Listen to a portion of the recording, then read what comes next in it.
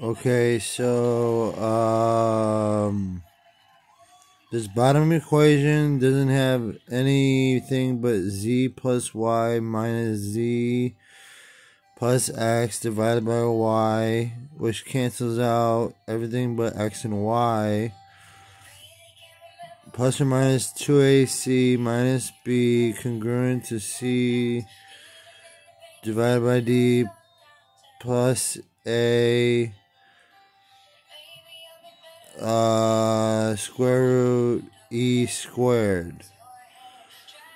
And the picture up here doesn't look like what it's supposed to look like, but because I used z in the wrong manner.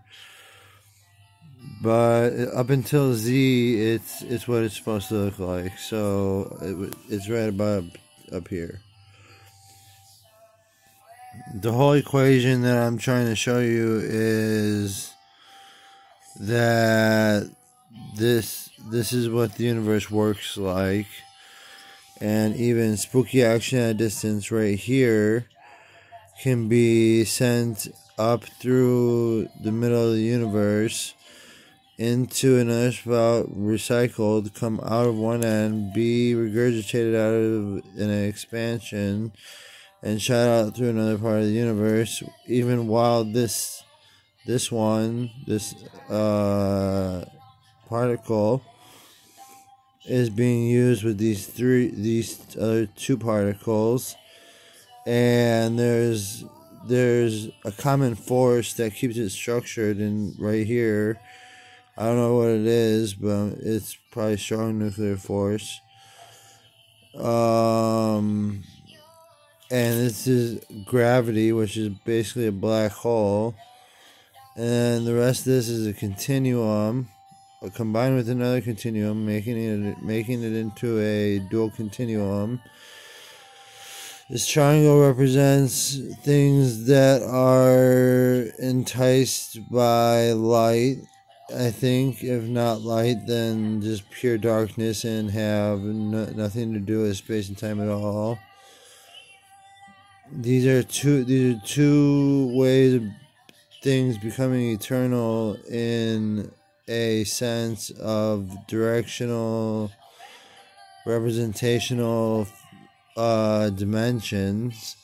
So this would be 1, 2, 3 dimensions, and this one would be 1, 2, 3, 4, 5 dimensions. And those, well, then I guess this just shows the things that are able to be seen in the universe.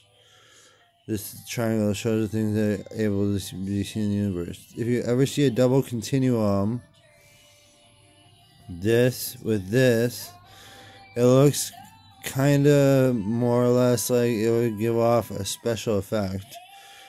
Something known as quantum breaking, or I don't know, if not quantum breaking, quantum leaping, and then the rest is said. So that's the bottom equation right here, where it has 2ac at the near the bottom on both sides, and they would be equal to each other on that. So I'm just gonna go ahead and write that they're equal to each other.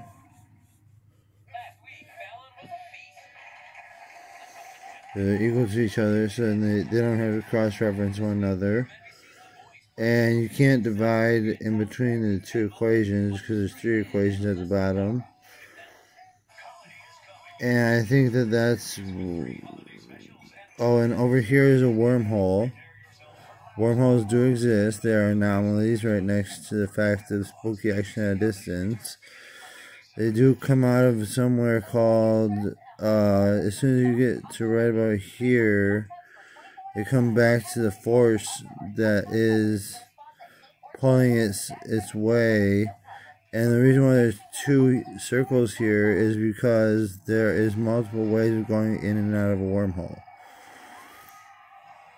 So one way of, if you had been in the wormhole, is by exiting out this way and coming out and going around to the passage of the middle of the universe. or you go to the rim of the middle of the universe, of the outside of the universe, and you just keep trying to fight your way back forward to being where you have to be. I think that's all. I might be wrong, but this might only be half of the universe that we know of. And I don't know if this is even a black hole. So, if I'm right, then it might come out right, but then maybe this is a black hole, and then the wormhole pops out of the black hole for a split second, and then you can for a split second go from one side to the other side of, maybe this is weak force, which might be gravity, and then spin backwards up until expansion, and you'd be shot back out this way again and be put into a black hole, which is imminent. So I guess that might be a way of looking at it, and then that's what I think. So this is my work. My name is Joseph.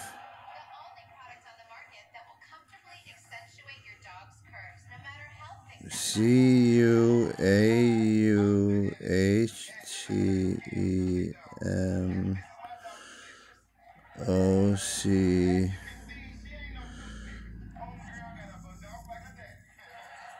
Alvarez.